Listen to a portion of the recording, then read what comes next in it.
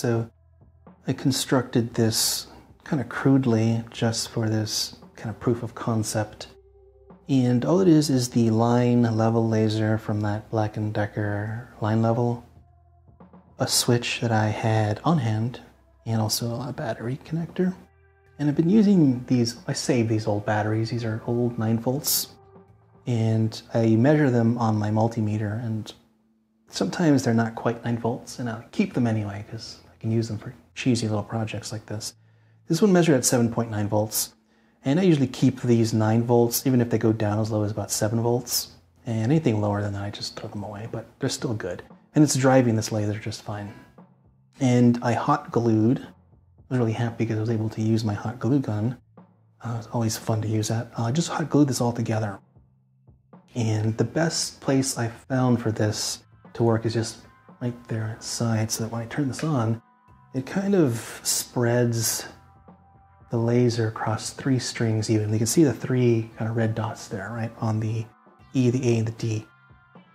At this angle, sitting here, it doesn't quite get the other strings. You'd have to lift this to really get that line level to give you red dots on all the strings. And that's tough. That would require some kind of contraption that I'm not really willing to make for this proof of concept.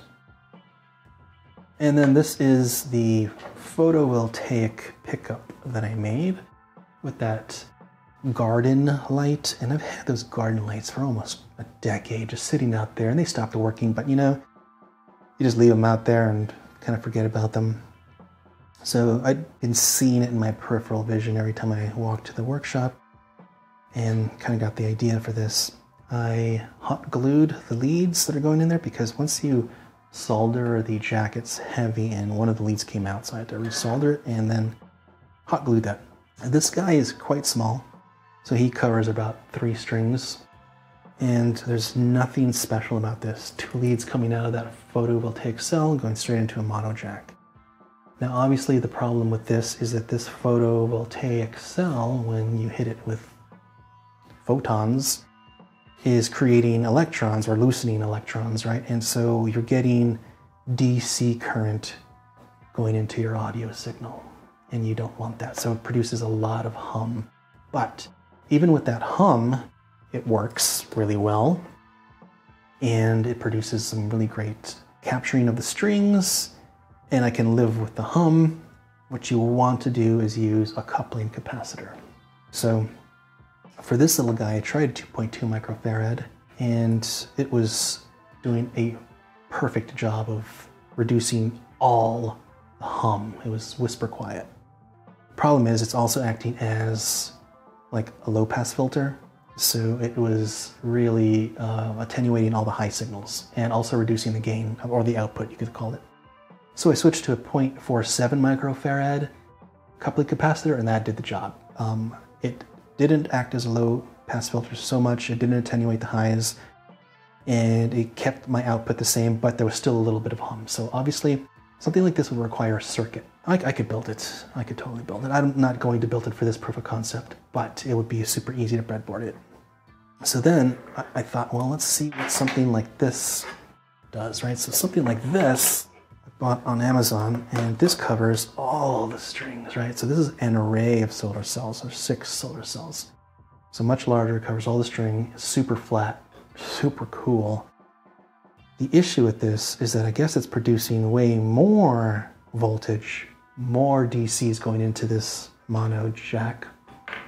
So the 0.47 microfarad electrolytic capacitor, as I was using as a coupling capacitor, was not doing the job. I then moved over to the 2.2 microfarad electrolytic capacitor, and that was fine for this. I think it could go a little bit higher, but again, acting sort of like a filter and really attenuating some of the highs and the output. So proof of concept, yes, this works. It would require a circuit to get it to be perfect. And I just want to make sure that you can see that there's no audio jack in this guitar, and the volume's all the way down, so there's nothing coming out of this jack here. Every sound will be coming from the voltages that are created by the photovoltaic cell here. Got the jack here, and it just goes into my computer so that we can record it.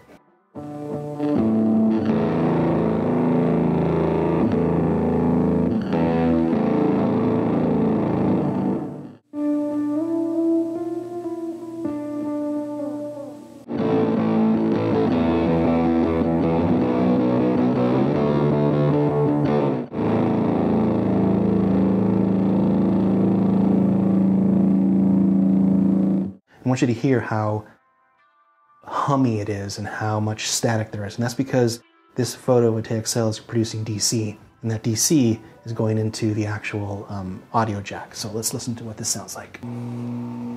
So that's what it sounds like right there.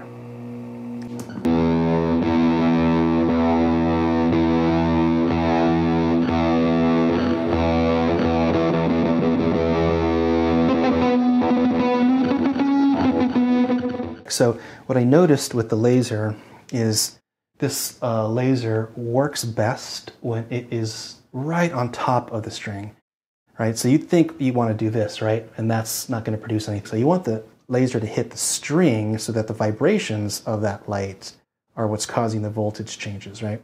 So I found the best angle is like something like this, where I can get 3 strings in there. So you can see the tops of those strings will produce sound now. And I've gotten the best results from just raw, because it's so like there's so much voltage and it's really driving the amp, and it's capturing really well, and everything's captured. I can do harmonics, I can do bends, and it all works really well. The other thing that I was testing was just a simple. This is a little laser pointer for cats, so it drives cats crazy. One of these kind of little red dots. This works really well too, so let's test this out.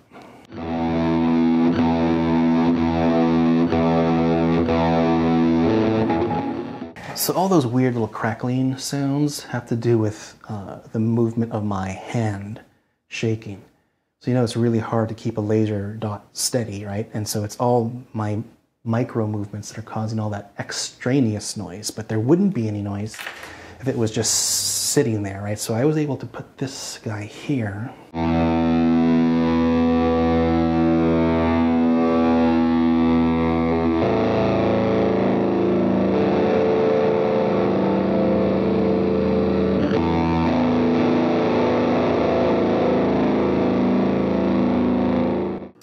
Here's the other thing I found. So, you have the light here, right? You'd think that that could produce some sound, but it doesn't really do much. This guy has a blue light, like a blue LED. This works. LEDs work.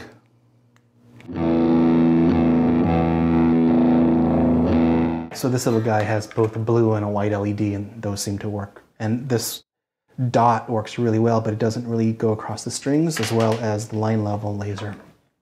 So now let's go ahead and test the larger cell here. All right, I have the larger cell here, and it's got an array of, I think there's 6 solar cells. So it's much bigger, so therefore I switched from the 0.47 microfarad coupling capacitor to a 2.2 microfarad capacitor, and that seems to have reduced some of the noise.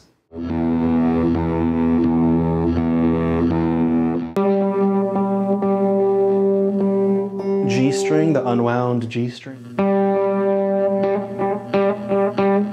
B string, unwound B string. And then the E, high E.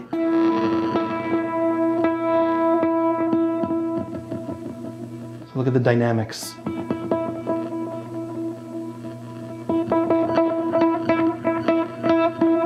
So you could easily design a pickup around here. The hard part is mounting something like that somewhere. I mean, I just had it lying like this, and I was able to get a good 3-string spread. So 1, 2, 3, and it starts to trail off at the G string, right? It needs to be angled just right to get it on top of every string. Another thing too is to maybe mount single lasers under going up. There's a lot of options, I think, for playing around with something like this, but that's it. I mean, there's nothing to these things, and you could build these things all day long. That's it, laser pickup. Thanks for watching, and take it easy.